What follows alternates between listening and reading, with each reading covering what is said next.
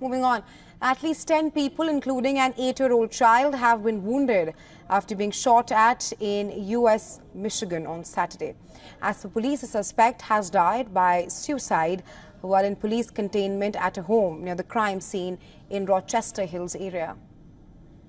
We have an individual contained in a home nearby. We have the house surrounded.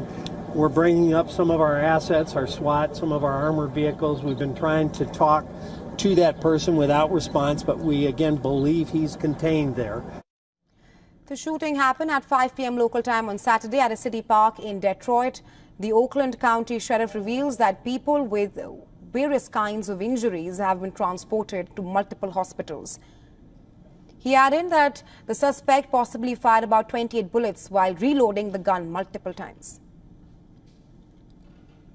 What we have is, at this point, it sounds like we have 9, maybe 10 victims, GSW gunshot wound victims of varying kinds of injuries. We have recovered a 9mm Glock semi-automatic handgun and 3 empty magazines. Authorities have recovered a handgun and 3 empty magazines from the area and have flagged the surroundings as an active crime scene. Michigan governor took to X to say that she was heartbroken over the incident and was in touch with local authorities.